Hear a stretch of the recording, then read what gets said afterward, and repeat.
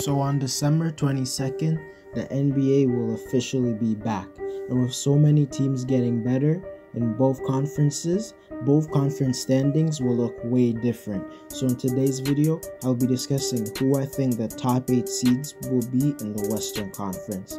Please drop a like on this video to help my video do well in YouTube's algorithm and just help my channel grow. Subscribe to my channel to help me reach 550 subscribers before the end of 2020. And if you just want to see more weekly NBA content, and comment on this video to start a conversation with me because I respond to all comments. And play that intro.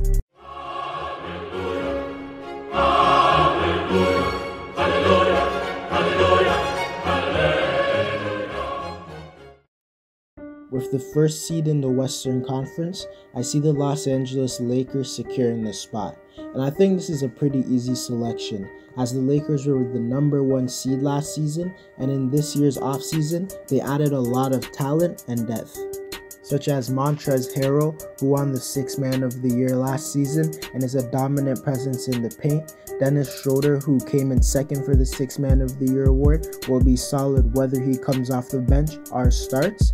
Although I think Gasol's acquisition is a bit overrated, I still think he will provide some good post defense, good passing, and good shooting at his position.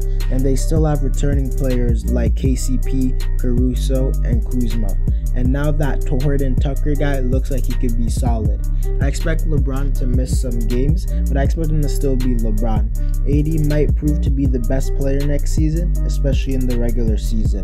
But yeah, this Laker team has 2 top 5 players and the best depth in the league. It sorta would be wrong to not give them the #1 spot. With the 2nd seed in the Western Conference, I see the LA Clippers securing this spot. And I really considered giving the spot to Denver, but I had to give it to the Clippers since they do have a top 3 player in Kawhi, who I don't think will have as much load management games this season. And I think regular season wise, Paul George will have a way better season. And in general, their supporting cast in Serge Ibaka, who might be their 3rd best player next season. Lou will always be one of the best 6 men in the league. Patrick Beverley always brings his perimeter defense, and Marcus Morris will be a solid 3-and-D player, and Luke Kennard can space the floor. That's some pretty solid depth to go along their 2 stars. The Clippers have the talent to win the championship, and you're flat out wrong if you disagree. With the 3rd seed in the Western Conference, I see the Denver Nuggets securing this spot. And it might seem like I'm sleeping on Denver since they are coming off a conference finals appearance, but this offseason they lost Jeremy Grant, Mason Plumlee, and Torrey Craig, and I think those moves might make Denver worse. But there also is a chance that they improve because I think Jamal Murray will average 21 to 25 points per game next season and be an all-star. Also, Michael Porter Jr. will likely have a bigger role and will be a high-teen scorer. Nikola Jokic will be Jokic, and I think he might be a dark horse candidate for the MVP. Bol has looked good in the time that he has played, and I think if given the playtime, he can be one of the contenders for the 6th Man of the Year award and the Rookie of the Year. Will Barton will be returning next year, and I think he's very underrated because he provides solid perimeter shooting and is a good scorer, averaging 15 points per game. I think there's a real chance Denver gets the 2nd seed. I just don't predict it because there is a chance that they're slightly worse next season. With the 4th seed in the Western Conference, I see the Dallas Mavericks securing the spot. And next year I expect a more improved Dallas since they added more defensive players such as Josh Richardson and James Johnson. Also, Dallas last season was one of the best offensive teams, and they might even be better next season due to me believing Kristaps will have his best season ever, because at the end of last season, he was playing like an all-star, averaging over 25 points per game. I also think Luka Doncic will be better next season and will be a dark horse candidate for the MVP because I believe he will have the necessary stats. All he needs is a better team record. My biggest fear with this team though is the fact that with the season being shortened and Kristaps expected to miss the start of next season, Dallas will start off rough and not do as good, maybe. Around their 2 stars, they have solid supporting players like Tim Hardaway Jr., who when he gets on fire, looks like he can be a star, Maxi Kleber, who's a good center who can guard the perimeter and shoot, And Dorian Finney-Smith is a good 3-and-D player who looks like he improved this offseason a lot. So Dallas has a very good team. I just fear for Porzingis' health. With the 5th seed in the Western Conference, I see the Portland Trail Blazers securing this spot. What many people don't realize is that the reason Portland wasn't good last season was because of the injuries due to their role players. But this year they are returning fully healthy, with Jusuf Nurkic returning, and I expect him to play like a top 10 center and be a fringe all-star level player. This offseason, Portland also got Robert Covington, one of the better perimeter defenders in the league, which they desperately needed. Carmelo Anthony will be a solid scorer off the bench, and Gary Trent looks like he is one of the better shooters in the league, and Rodney Hood is a solid scorer. And to lead those supporting players, they have CJ McCollum, who will put up his usual 20 points per game, but hopefully be more efficient next season.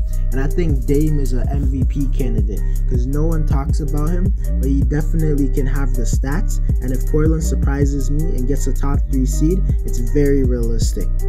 With the 6th seed in the Western Conference, I see the Utah Jazz securing this spot, and I also believe Utah has turned into one of the more underrated teams in the whole league. Because don't forget, for a long stretch of last season, Utah was a top 3 seed until they dealt with some injuries. But I think next year, they will still be really good, because I think Donovan will take a bigger leap next season, because in the playoffs, he dropped multiple 50-point games and nearly averaged 40 points per game on 50% from the 3 and 50% from the field. And Donovan, before the bubble, definitely wasn't capable of that. Rudy Gobert might have his best season since it's his contract year, and apparently he wants a max contract, so he will be looking to prove himself. Bogdan Bogdanovic will stay as one of the most underrated players in the league and be Utah's 2nd best scorer. Mike Conley was horrible to start the season last year, but he ended it better, so hopefully he can keep that up for them. Jordan Clarkson is one of the better 6 men and scorers off the bench. Utah has a squad, and don't sleep on them.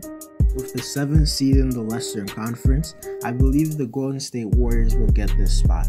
And you might think I'm sleeping on the Warriors, but I promise I'm not. The problem with this team is the fact that they have no chemistry at all.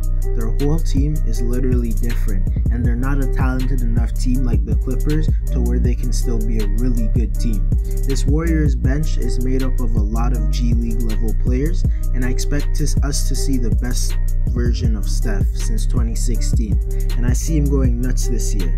I also think we will get a better Draymond from last season, and Andrew Wiggins will score his usual 20 points per game, but the question is whether he will be efficient or not. There's a chance that Kelly Oubre might be their 2nd best player all around because of his ability to score off the ball and on the ball and play very good defense. A lot of people act like they don't remember James Wiseman is still a rookie and will most likely not be a star or even a really good center straight out the gate. At best, I see him being a slightly above average center who won't be great on defense. I think this Warriors team is still a good team, but not legit contenders, and I expect them to struggle with their lack of chemistry. With the 8th seed in the Western Conference, I see the Phoenix Suns securing this spot. I think the addition of Chris Paul will help them make the playoffs for the first time since the Steve Nash era, and Chris will be a good leader for their team and their younger players. And this will lead to DeAndre Ayton having his best breakout season, because Chris always elevates his big men. Devin Booker was efficient before, but along Chris, I think he can be even more efficient and could have a 50-40-90 season.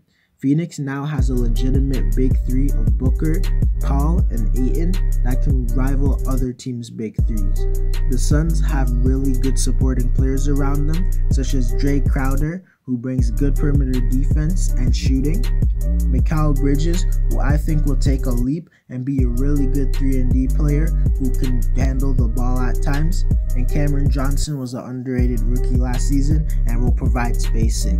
The only thing holding Phoenix back is their lack of experience, but I think Paul will help with that a lot.